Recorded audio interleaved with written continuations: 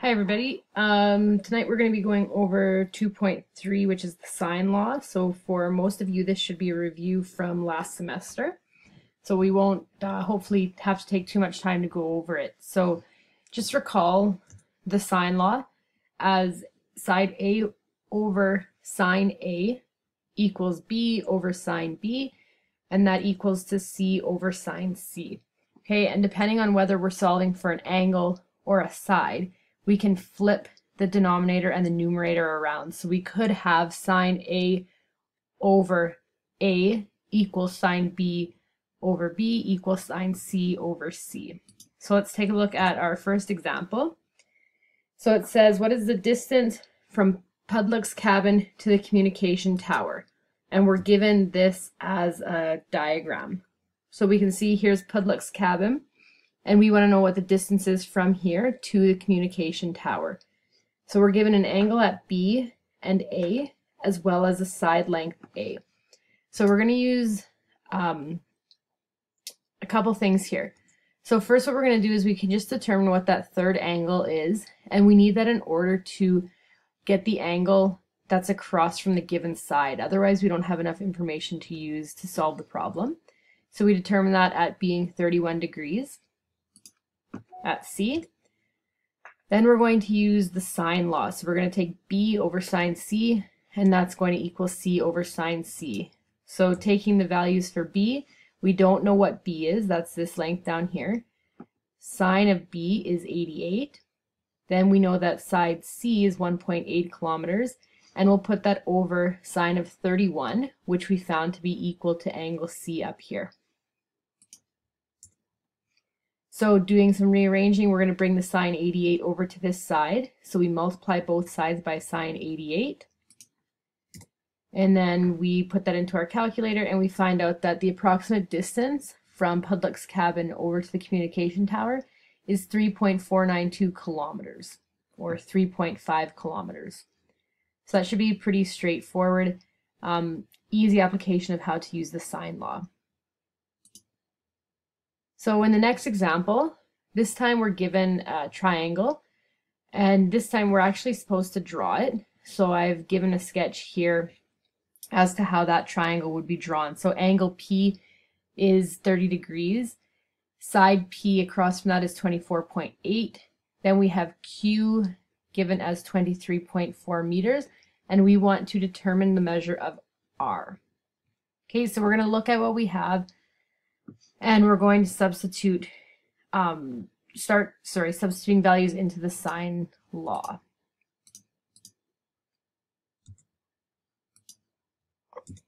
So we have sine Q over side Q equals sine P over side P.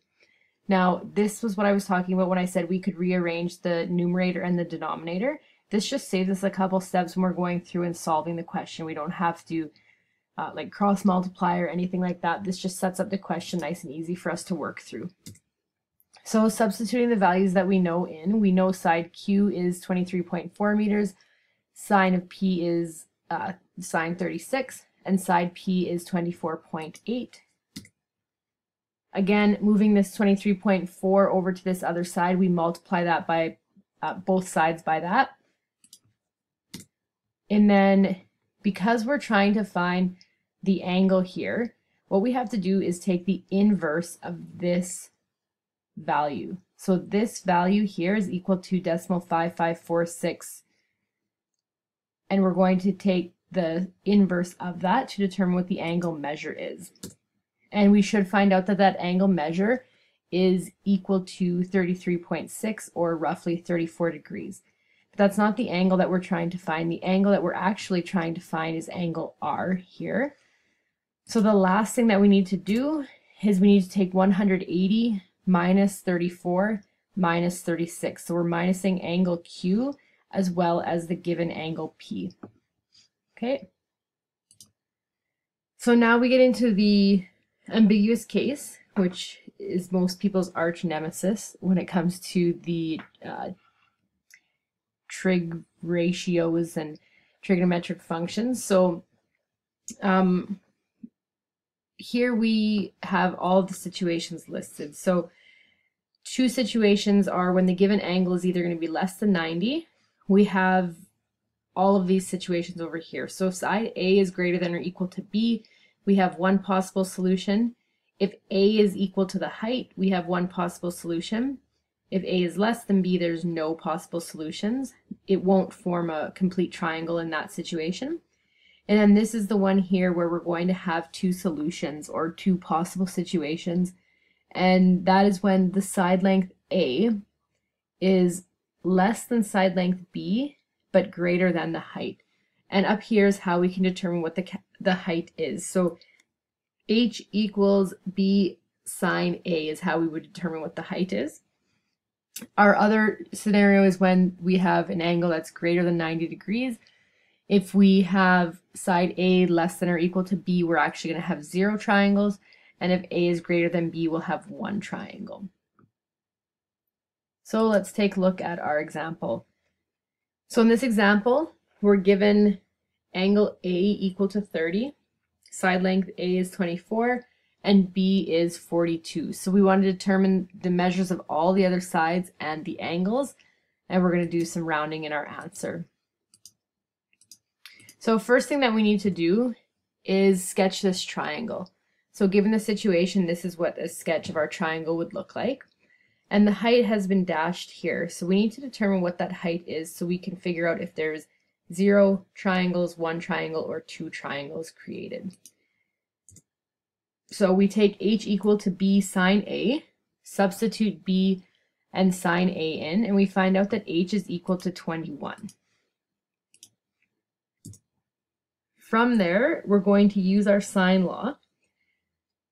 So we take sine B over B, and then sine A over A, substitute our values in. So side B is 42 centimeters, sine of A is sine 30, and then side A is 24. So rearranging for sine of B, we get 42 sine of 30 over 24. And then we have to take the inverse of this, okay? This here is equivalent to decimal 875. So we take the inverse of that to find out what the angle of B is. Okay, and we should find that that is equal to approximately 61 degrees. Okay, notice that this is an acute angle measure. We're going to have a second scenario in which an obtuse triangle can be created. Okay, when we determined that the height was 21, what we should have noticed was that A is 24 centimeters, so that's greater than H, but it's less than B. So that takes us back to our scenario right here. So H was 21, A was 24, and B was 42. Okay, so we need to not only calculate the triangle with an acute angle measure, we need to consider the obtuse angle measure. Okay, and this is what that second triangle would look like. So if we filled in this dotted line here, you notice that the angle created at B is in fact obtuse. So there's going to be two scenarios that we're going to be calculating for.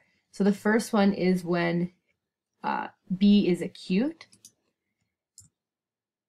So if B is acute, then angle C was going to equal 180 minus B minus the given angle A, which was 30. So C will equal 89.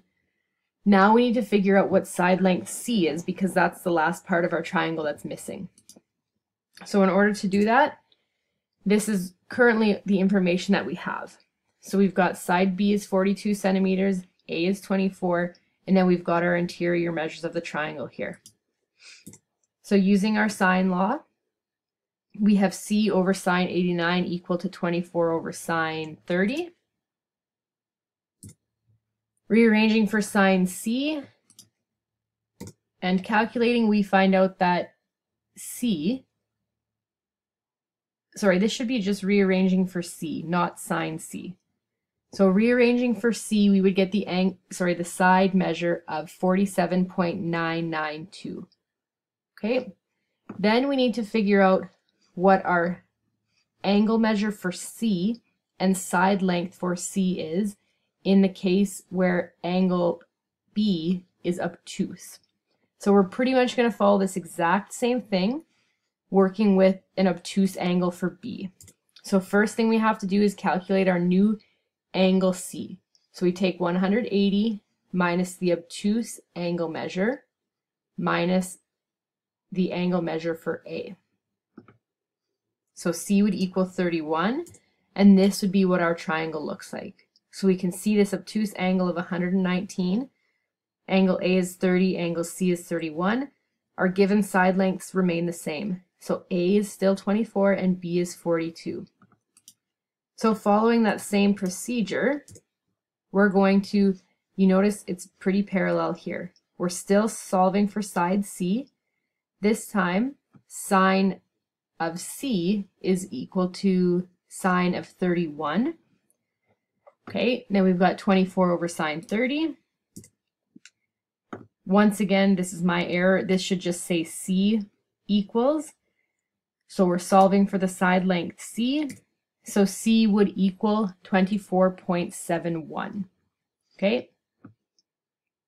So the summary of our two possible triangles, we would have an acute triangle in which angle A is 30, angle B is 61, angle C is 89, with side lengths of A equal to 24, B equal 42, and C equals 48. Then we've got an obtuse triangle with A still 30 degrees, but B is going to be obtuse at 119 degrees, and C is going to be 31. Our side lengths of A and B stay the same at 24 and 42 respectively, and our new side length for C would be 25. Okay, so that is basically the ambiguous case. You've seen it before. The key thing to remember there is to make sure that you're determining what the height is so that you can determine whether there's 0, 1, or 2 possible triangles that are created by the given situation. And that's all for tonight.